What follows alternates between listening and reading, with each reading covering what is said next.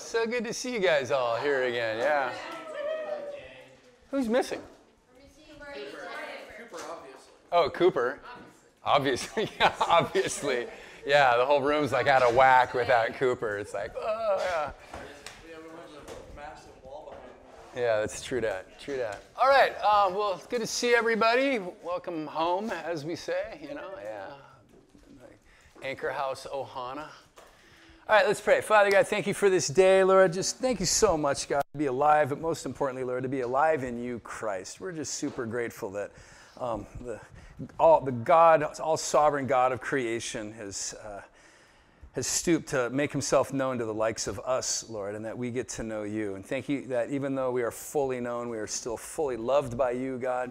We're grateful for this day, grateful for an opportunity to look into your life-giving word and to let our be transformed by the renewing of our minds, that we might know your will, we might do your will, God, and in doing so, bring you glory. In Jesus Christ's name we pray. Amen? Amen. Paige, right, take a while. And you are Bob, Jim? Philip? Is that what you're going by? Philip? And I'm Dain, by the way. I'm George. George? Yes. The philosopher guy? Yeah. People have been raving about you. Yeah. That's pretty cool. People are raving about philosophy. You're like, really? Yeah, that's pretty cool. It's super rad. All right, you guys, what book are we in? It's been what, like 3 months or something? I'm sure you all remember right where we left off, right? Yeah, all right, maybe not. Caleb, right? Caleb, and then there's a Sam, right? I think I got it. And then Paige and Leslie, right? All right. Hear it for the old guy. Yeah, names. Oh, okay. So I want to briefly open this morning. We will be in Luke chapter 8 today. If you want to turn or scroll to your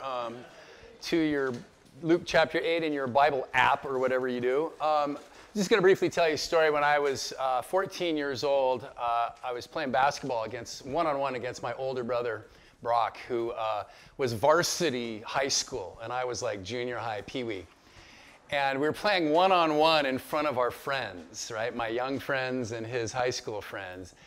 And I was kicking his butt. Like, I was having the game of my life. Maybe the best game of basketball I've ever had in my life. And I'm up, we're playing, one-point baskets, and I'm up like 8-2 or something, and I've got the ball. Like, I need like 2 points, and I'm gonna humiliate my brother in front of all my friends and his friends.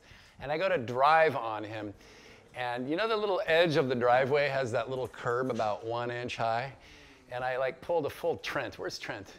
Yeah. I like stuck my foot right into the corner of that little mini curb as I drove, and not realizing it, broke my foot in half. And it sounds way worse than it was. Just picture a fracture, Kate. It wasn't like bones, Okay, yeah, we're good, yeah. So anyways, I'm lying on the ground like, oh, and my brother's got the ball, and he's beaning me. Get up, bam, grab the ball, get up. You're just faking it. Get up, I'm going to kick your, whatever. Yeah. So anyways, that was the end of the game. Next morning, I can't put my foot on. I didn't go to the hospital. I was like, my dad's like, rub some dirt in it. He's a doctor, so he knows, right? He knows a lot about feet because my dad was an OBGYN. So he's really good with bones of the foot, right? So the next morning, my dad's like, I think he's fine. And my mom's like, Bill, he can't even put his foot on the ground. My dad's like, ah. So she's like, you're going to the hospital. Take him with you to the hospital. That's what you do. You're a doctor. So my dad's like, all right. So why am I telling this story? Because what I want to tell this story for is what happened next, which is really cool. I show up at the emergency room, and my dad, I come hobbling in, and my dad's like, this is my son. And all the nurses are like, oh, Dr. Spore, this is your son? Wow. Next thing you know, this wheelchair comes out, right? And I jump in this wheelchair, and they're like, well, just wait right here. My dad's like, can I just leave him with you? And he takes off. And standing next to me at the counter is this really large guy on crutches, and he's like doing this.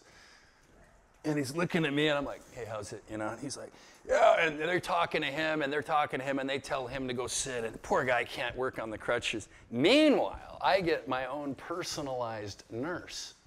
whatever her name was. Hi, I'm Katie. And you say, I'll be your nurse. And she's like, oh, come with me. Oh, we just love your dad around here, blah, blah, blah, blah, blah, right? You know? And I go to the x-ray room, and the x-ray room's full, right? And she's like, doo-doo-doo. She's like, wait right here. And she goes over to the main reception area and goes, pss, pss, pss, pss, pss, pss. Yeah, and she's like, bye, Dain. She leaves. First name called, Dain Spore. Yeah, right here. And whoop, right into x-ray. And the guy's like, he's like setting my foot up. Hey, your dad's Dr. Spore. Oh, I love your dad. Your dad's great. Right? Wheel back out, and as I go back out into the x-ray room, here comes the big guy in crutches. You know, like that guy's, poor guy's like sweat coming out or whatever. And so I go back in the x-ray room, like 5 minutes later, some guy walks in. Yeah, Dain Spore. Oh yeah, hey, I'm an orthopedist. Good friend of your dad's. Come with me. Wheels me in. In 30 minutes, I'm out with a cast on my leg. And as they wheel me back out to the emergency room, where my mom's now going to have to come pick me up, I see that big guy on the crutches still sitting in the x-ray room, and I got a cast up to here. Now, why am I telling you that? Well, it's nice to have your dad being a well-connected physician when you go to the ER, isn't it? Why am I telling you that? Oh, we'll get there. Let's go to the book of Luke. All righty. Okay, so now where we left off was the parable of the 4 soils, right? A basic teaching, not really difficult to discern, but a couple points to ponder.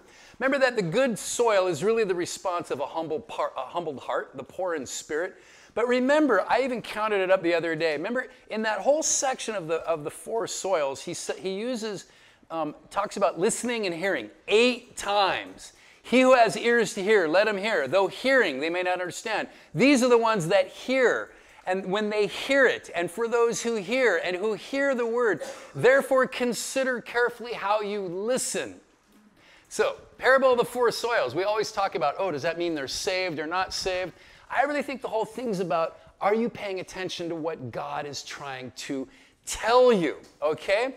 So, we are the ones who, like, now that we know the Lord, we have good soil. I hope and trust we're all the good soil people. We scatter seed, and we're going to get all kinds of different responses when we share Christ with our friends, but a lot of it just really comes down to what God's doing in their heart. Our job is to simply spread seed and then trust that between God and those people, they're either going to come to faith if they're humble, if they're listening, if they're poor in spirit, or if they're just going to blow it off. But it's not our responsibility to save anybody. We've been commissioned to be seed spreaders. Okay, so today we open with a very brief story before we get to my favorite story that we're going to get to later today. But it's actually a follow-up, if not a conclusion, to the 4 soils. It kind of appears briefly, but it's actually super connected, and because it also has the word hear in it, which connects it. Okay, so we're in Luke chapter 8. Join me in verse 19. Let's just read verse 19. Now, Jesus' mother and brothers came to see him, but they were not able to get near him because of the crowd. Okay, so Jesus' family wants to come see him, but he's kind of turned into a celebrity, hasn't he, since the last time they saw him.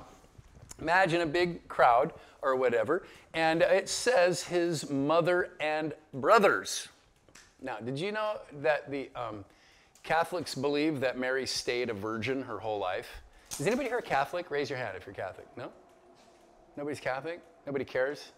But isn't that interesting that they assume like that Mary stayed a virgin? I don't know why they thought that was so important. Yeah, but that's not what it says right here in the scripture. MacArthur, where's that? Yeah. Oh no, Cooper. You're the MacArthur guy, right? Yeah. MacArthur calls them half brothers. That kind of makes sense, doesn't it, right? Okay, because Joseph, their father would have been Joseph, right? Jesus' father would be Yahweh. Yeah, okay, yeah, Yahweh. Okay, but I also want to read you from the Mark version of this story. This is from Mark chapter 3, verses 20 to 21. Then Jesus entered a house, and again the crowd gathered, so that he and his disciples were not even able to eat. And when his family heard about this, they went to take charge of him, for they said, he's out of his mind. Okay, so I want you to, this is part of the same story. I just read you the Mark version of that. His family shows up, and they say, he's out of his mind. Isn't that interesting? Like we always sort of assume that like Jesus' mom and brothers were always completely on board. Now, didn't you think Mary would be more on board because she kind of seemed to know what was going on, right? Based on the song Where was that's in Mark chapter 3, that? 20 and 21. Is it not there? Maybe I made it up. I don't know. Maybe it's Mark 13. It might be a typo. No, that's fine. Is it there? No, I'm curious now. Is it there? Okay, good. It's there. Because if I had added to the scripture, I'd be in big trouble with God, apparently. Is the mother and brother sent for him, so that's for... Okay, got it. So MacArthur speculates that Mary's concern was actually for Jesus' health. Because look what it says there. It says, there were so many people there that he and his disciples were not even able to eat.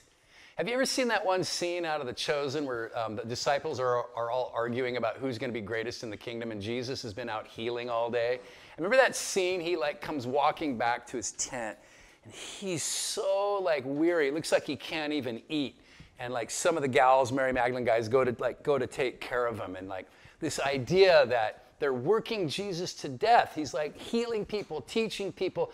Can you imagine? Like everybody wants Jesus, right? Everybody, the crowds, they want to hear what he has to say. They want him to heal the thing they've got. They want him to solve their problem. And his brothers are like, man, he must have lost his senses. What is even going on here? And it's interesting because at first his brothers resist belief in Jesus. Yeah? You know who else resisted their brother? Just thought of this off the top of my head. Joseph. Remember Joseph was sort of like supposed to be the guy anointed by God, and then what did his brothers do? They sold him off to slavery. Yeah, threw him in a well, and then he got sold off into slavery. Yeah. Now his brothers did come around. In fact, Jesus' brother James became the head of the church in Jerusalem, and he had a nickname called Old Camel Knees because he prayed so much he got big knots on his knees. I don't know. That's not in Scripture, Lexi. That's just. They made it up. I Yeah. know it wasn't in scripture, but Yeah. is it actually... Oh, I don't know. It's some historical thing. I don't know, right? Okay, now there's a point to all this, so let's keep going. Verse 20. Blah, blah, blah, blah, blah. Okay, so someone told him, your mothers and brothers are standing outside wanting to see you. He replied, my mother and brothers are those who hear. Oh, there's that word again. If you've been underlining it, you should underline it there because it's part of the soils thing. My mother and brothers are those who hear God's word and put it into practice. So one commentator speculated that this is maybe even a gentle rebuke to Mary or even an indifference to his family, but I don't necessarily know if I think he was rebuking his family. I don't know that he's either indifferent to them or hacking them. What I think it might be is a great teaching opportunity right on the heels of this teaching about the four soils, right? Because the whole theme of the four soils was let he who has ears listen, right? Now, people have come to him and said this. Pay attention, this is really good. The people that are closest to you are waiting to see you outside. And what does Jesus say? No. The people that are closest to me are those that hear and believe. You see how it's now connected back to the four soils, right? So, think about what that does. Ooh, I get a little chicken skin moment right here, right? I mean, Jesus got to be pretty close to his mother and brothers, right? Got to be pretty darn close. You're pretty close to your family, right? Look what Jesus says is closest to him. My mother and brother, those are the closest to me are those who hear and understand and believe, yeah? So, to hear followed put into practice is a great challenge followed with a blessing, right? Okay, what do I mean by that? What I mean this, if you hear God's word and you put it into practice, then you become as close to Jesus as his mother and brothers. Maybe even closer, depending on how you weigh out that spirituality, yeah? So if the commandment is listen and do what it says, and the reward is to come as close as Jesus, can you think of what's the first commandment with a promise? How's that for a Bible trivia? Love thy father and mother. Yes, Nick, explain that. Just honor thy father and mother, And then what? your days will be long upon the earth. Yeah, exactly. Did you all catch that? The fifth commandment is honor thy father and mother. The first ones are like, what are the first ones? Thou shalt have no gods before you, shall not worship any idols, not take the Lord's name in vain, and what am I missing? Oh, keep the Sabbath holy. Bless you. Well, that was brutal. You all right? Yeah, keep the Sabbath holy. And then, okay, those are all, what do you call, horizontal commandments. It's all about you and God, right? Then the first, wait, that's vertical, sorry.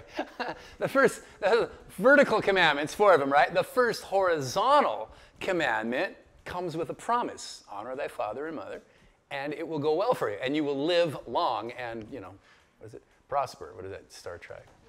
I don't know, live long and shalom, right? So the blessing is being welcomed into the family of God. And think about the ramifications of that for a second, being in the family of God. In fact, I had one more concept about that. Oh yeah, no, hang on for a second. Okay, so I want to just park on that idea before we get to the fun story.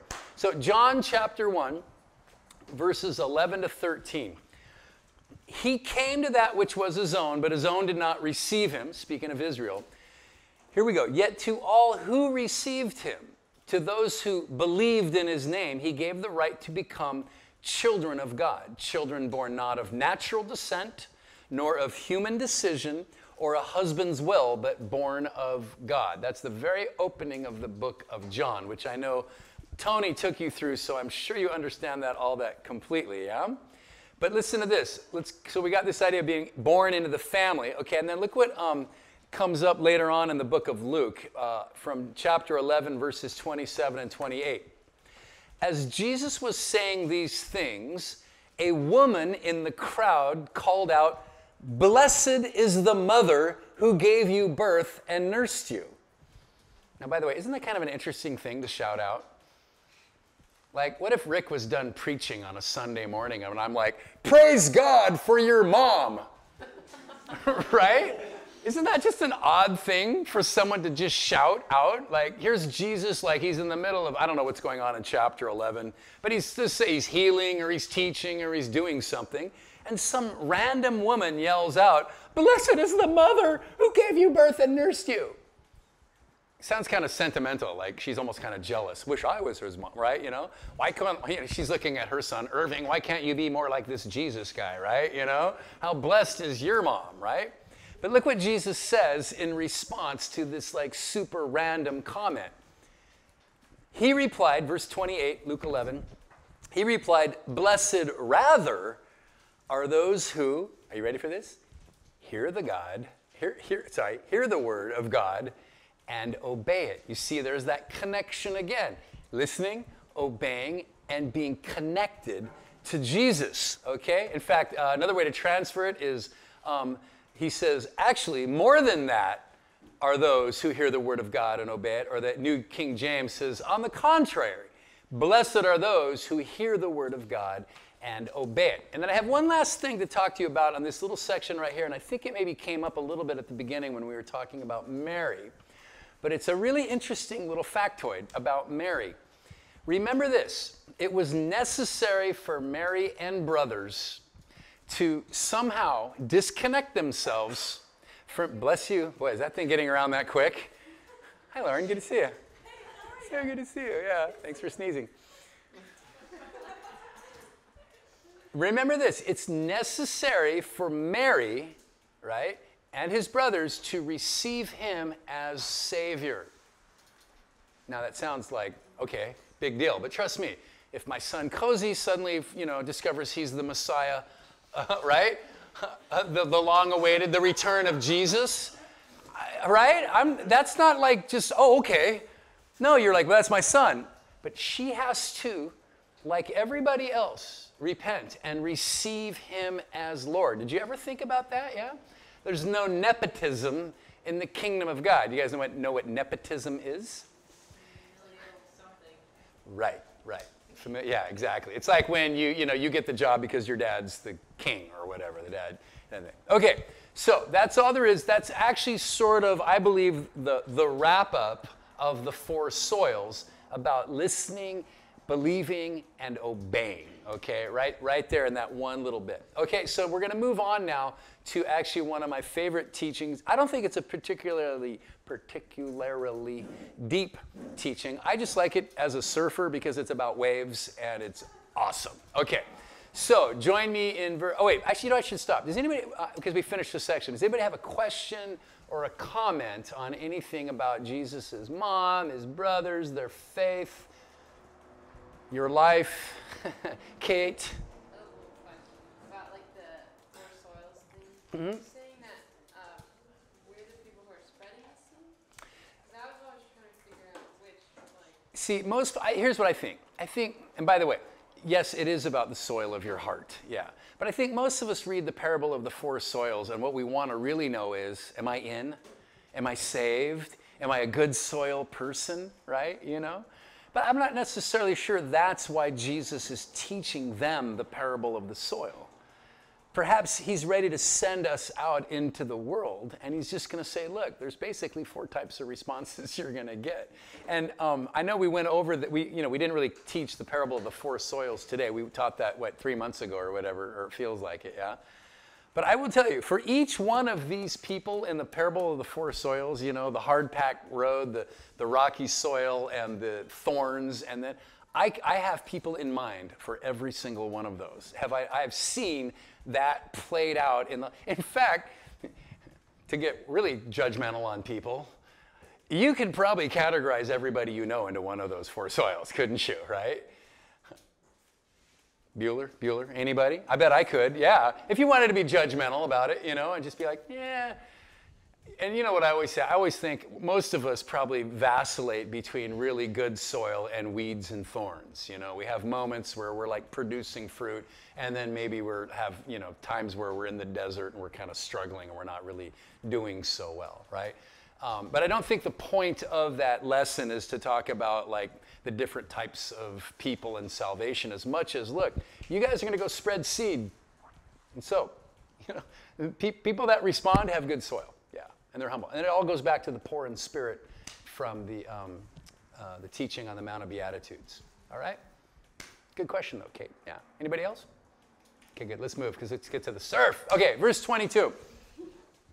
One day, Jesus said to his disciples, let's go over to the other side of the lake. So they got into a boat and set out. As they sailed, he fell asleep, and a squall came down the lake so that the boat was swamped, and they were in great danger. Okay, so this story occurs in 3 of the 4 Gospels. It's not in the book of John, so it's in Matthew, Mark, and Luke. Luke's time reference is out of order compared to the other Gospels. But I like the way he says, one day Jesus said to his disciples. It's almost like Luke was like, yeah, look, we're just going to toss this story in. So one day, and it's disconnected. It's disconnected from the story above it, which is the parable of the four soils. Mark suggests that after teaching a whole rack of parables, including the parable of the soils, they went to Capernaum to eat. And maybe that's where they ran into Mary and the brothers. And then they grabbed the boats, okay? But first I want to give you a little geography lesson about the Sea of Galilee. Because quite frankly, as a surfer who lives in Hawaii, I hear about a big storm coming up on the Sea of Galilee. And I'm kind of inclined to go, come on, really? Like, how big could the waves really be on a lake, right? Like, no big deal. But, so I did some research on it because I was interested by that. Apparently, I was quite wrong, and here's why. Anybody here been to Israel? You guys been to Israel? No? Nobody's been to Israel? Oh. Well, it's interesting. When you go to the Sea of Galilee... Yeah, a little bit surprised. I don't know. I guess you're all pretty young, but, Hayden's not young. How come you haven't been to Israel, Hayden? Yeah, come on, man. Step it up, buddy. All right, whatever. Okay. So listen up. If you go to the Sea of Galilee, let's say you're at the north end and you're looking south. So picture with me. If you're standing in Capernaum, which is on the north end of the Sea of Galilee, you're looking south. So just so you know, that's the whole Sea of Galilee, and then on the other side of that is the Dead Sea. You've got Jerusalem's like this way, the Mediterranean's that way, right?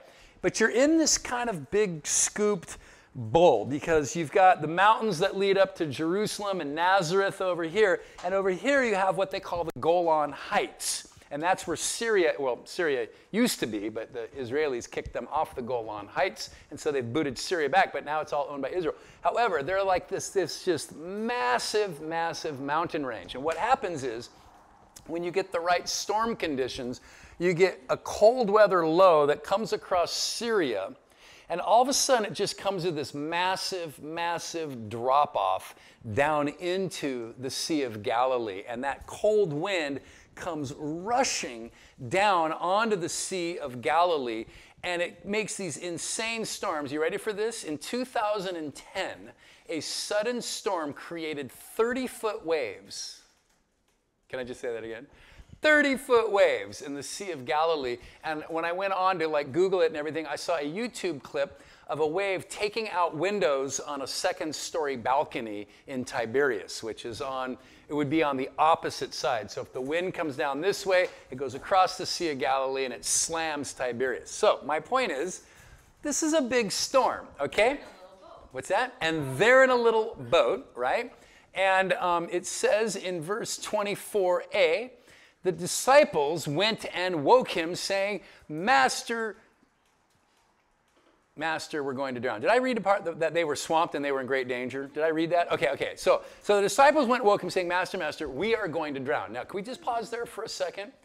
For good reason, they wake him up. In fact, in the Greek, it means they're terrified, right? When they were, it says in Mark they were terrified, right? Which we'll come back to that in a little bit. Yeah, they were extremely fearful. I want to point this out to you. These guys are no strangers to storms and boats and being out on a boat, right? So these guys know their stuff. So when they're scared that they're going to die, it's pretty gnarly, right? Super gnarly. But here's a key verse. It's in the book of Mark, and sorry I didn't write down the chapter. Lexi will find it for us now. Could you find it, please, Lexi? No, actually, it's probably, it doesn't say it right here in my sub notes. Sorry, I didn't write it down. But there's a key line in the book of Mark, and this is what they say to Jesus. Check this out. Don't you care if we drown? Isn't that brutal? Don't you care if we drown? Okay? And Jesus calls them afraid, timid, and fearful. But let's pick it up in Luke while Lexi finds the correct verse. So verse 24b, he got up and he rebuked the wind and the raging waters, and the storm subsided and all was calm. Okay? This is my favorite part right here. Jesus rebukes the storm. I love that. But as a surfer, there's a key point in this story that fascinates me, and I want it to fascinate you today as well. And just so you know, I went and I read all the Greek from all three versions in the Gospels to make sure I got it right before I taught this point. In the book of Matthew, they say, even the waves obey him. Okay? Why is this such a big deal to me? And here's why. What creates waves?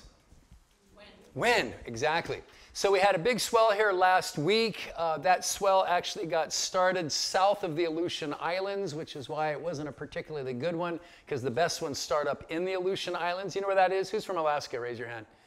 You guys know where the Aleutian Islands are, right? Yeah, you absolutely do, right? Yeah, you know where the Aleutian Islands are, right? So basically, if you blow across the top of a glass of water, it makes ripples, right? Right? Okay, thank you. Lexi for paying attention. Everybody else I'll talk to Lexi here, yeah. You blow across the top, right? Now, if you do that, like across a vast expanse of water, but with like a huge, huge storm, it creates like these big giant waves. And then they collect themselves as they head south, they get in a nice big long lines, and you get waves. But here's the catch, and here's why I'm so fascinated by this verse. If the wind stops, like just in a normal situation without Jesus rebuking it, right? The wind just stops. Do the waves just go, or do the waves continue to slosh? They continue to slosh. And one of the reasons I know this is, for example, if we have a really terrible wind for surfing here on the island, what we call an onshore breeze, and it blows for days and it makes the wind all messed up, well, the first day that the wind stops, the surf's still terrible because it takes about a full day. Like if you're, in the bathtub and you swirl the water around and how it has to slowly, right, over time. Well, quite frankly, I know this as a surfer. When the wind stops, it takes almost an entire 24 hours for the ocean to calm down. This is what I think really freaked out the apostles. Not only did the wind stop, but they said, even the waves obeyed him. So, I don't know if it was 30-foot waves, but even if it was 15-foot waves, and you're a sailor and you've been a fisherman your whole life, and all of a sudden he says, enough. Then they're terrified of him. Yeah, terrified. Let's pick up the story. Where is your faith? He asked his disciples. And I love this. In fear and amazement, they asked one another, who is this? He commands even the winds and the water, and they obey him. So first of all, Jesus says, where's your faith? Now that's interesting, because what have they seen Jesus do up to this point? Anybody? He's healed people, cast out demons. Yeah, he brought the widow's son back from death.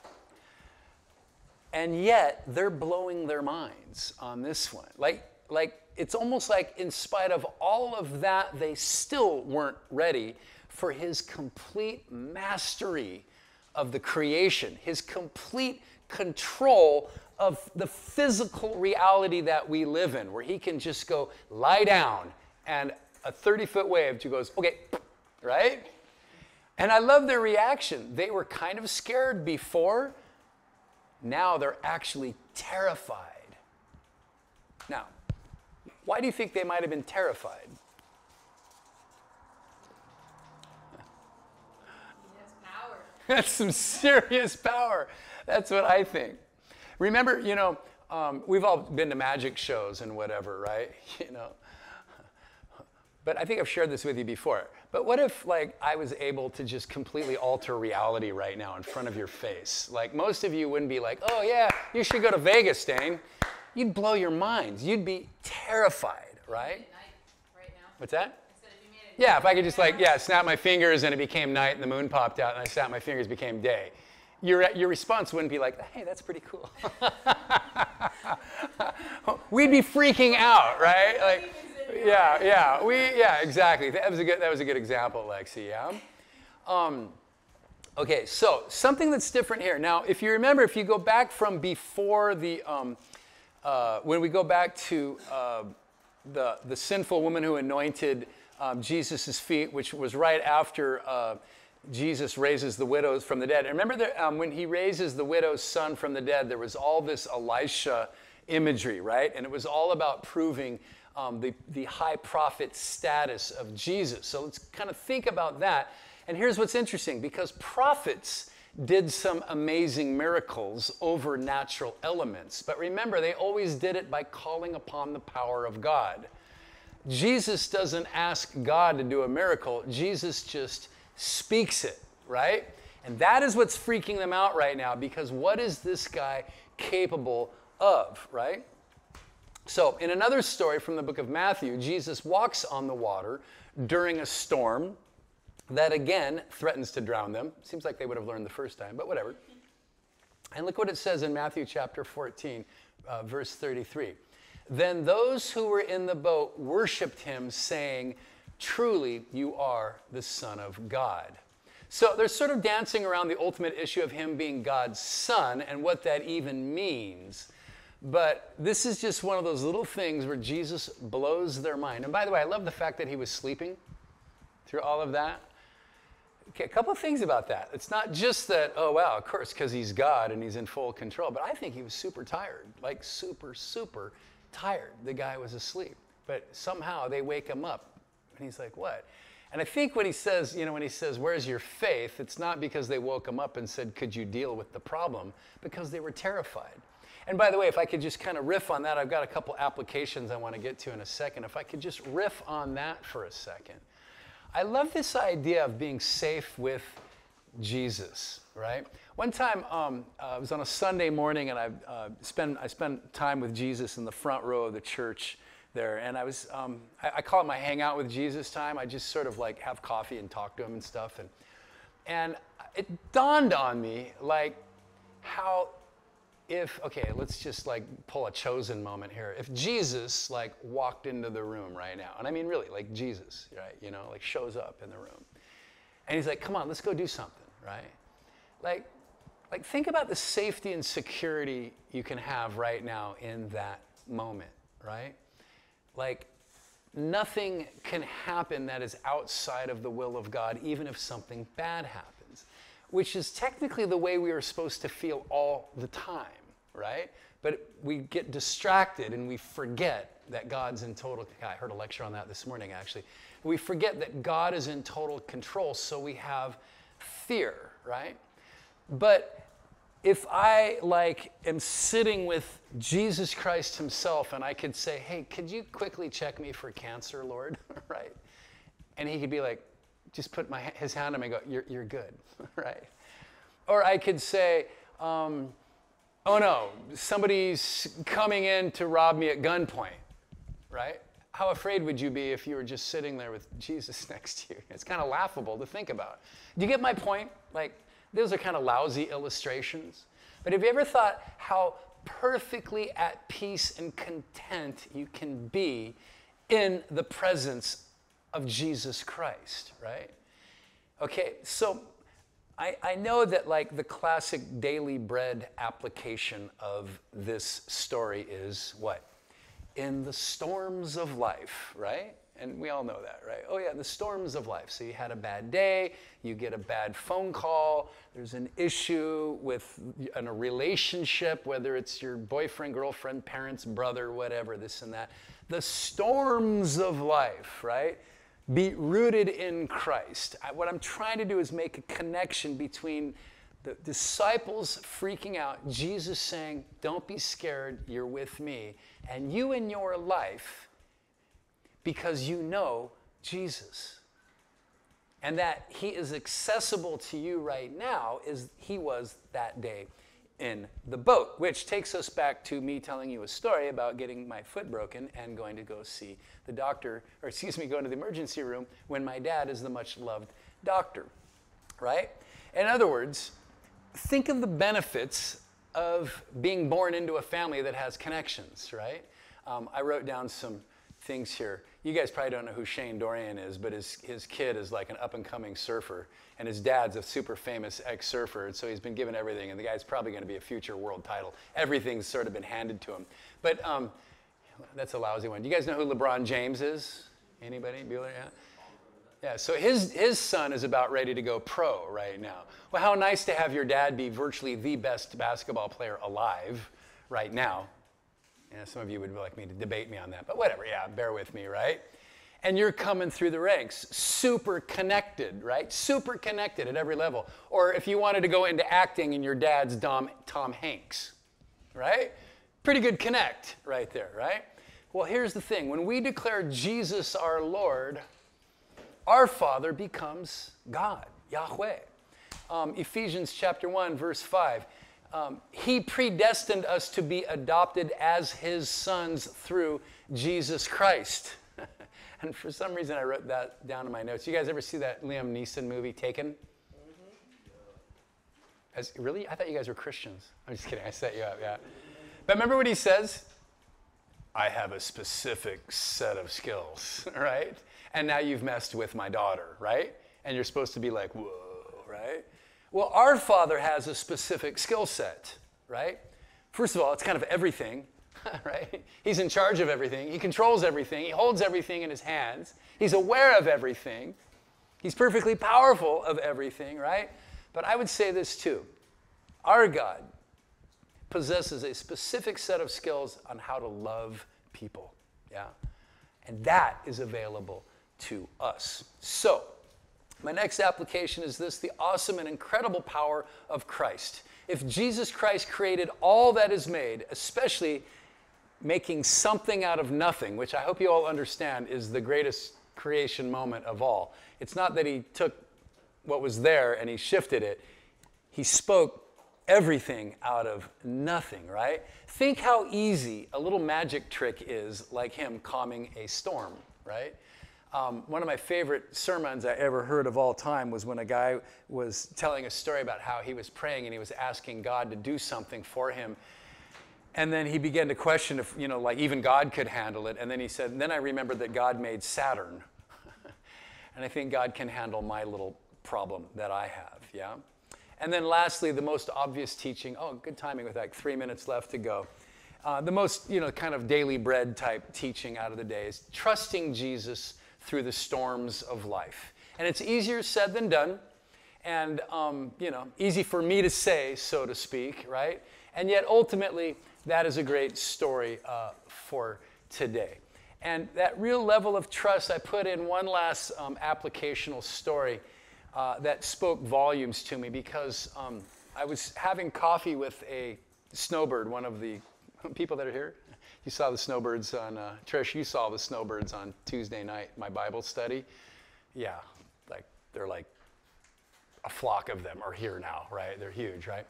And this one guy asked me out for coffee, and he was really bummed out, and because his wife had got sick with cancer, and all these people came to him saying, "Oh, God's going to do it. God's going to heal her. God's going to heal her," and then she died, and he's like, "Now I feel like I can't trust God," and I'm like, "No, now is when you can trust God the most in this storm in your life, because God doesn't promise any of us that everything will go well for us, and that's why we trust him. He says, trust me in everything. Because think about it, every single guy that was in the boat with Jesus, they're all dead, right?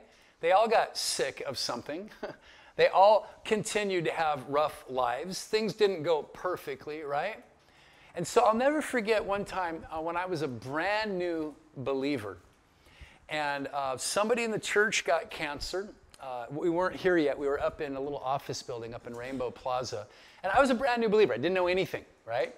But they're like, hey, after church today, we're going to have a prayer rally to pray for this gal's cancer, that she'll be healed. Okay, so I was a brand new kid. I didn't know anything. They circled the chairs, about 100 people in this circle, right?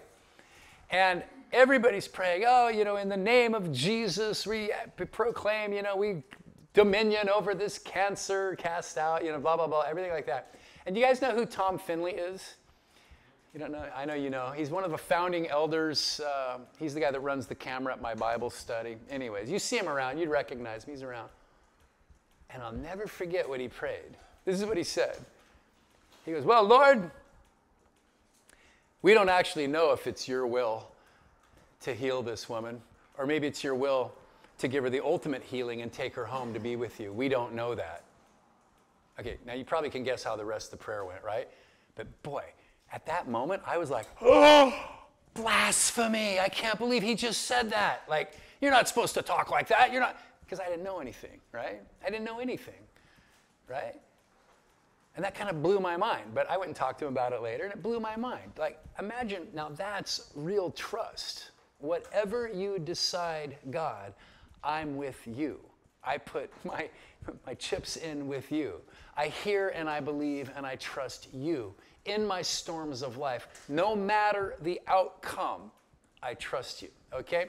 So Jesus cares. Now remember in the book of Mark, the disciples say to him, don't you care if we drown, right? Not recognizing that Jesus is in the very midst of saving all of them for eternity, right? Because they're all going to physically die in the next, 20 to 30 years, 40 years max, probably, right?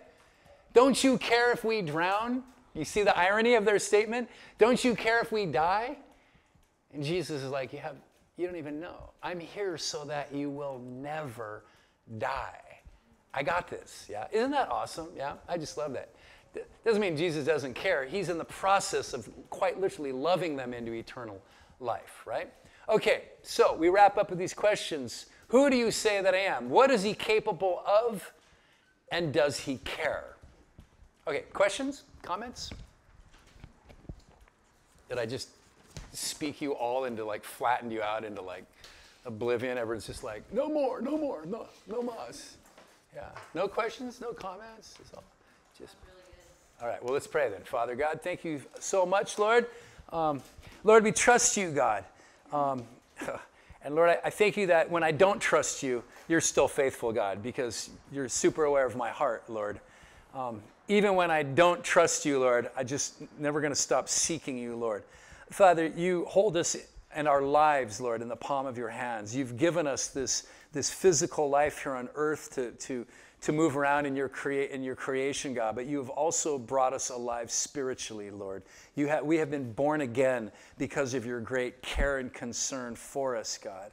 And so, Father, my prayer, Lord, is that we'll learn a little bit from this message this morning, myself included, Lord, that our hearts would just be turned that much more towards you, that our level of confidence in how we walk around on this planet, Lord, would grow just even a small bit, Lord, that our brains, our minds would be transformed just even a little bit more, that we might leave this place again, Lord, more confident in you and your love in us, that we don't need to be afraid of anything or anybody, because our Father is the King of heaven, Lord, and his Son, Lord, you, Jesus, say, don't be scared. Trust me. Don't be afraid. Where is your faith? May we be faithful believers, God, fearless before you.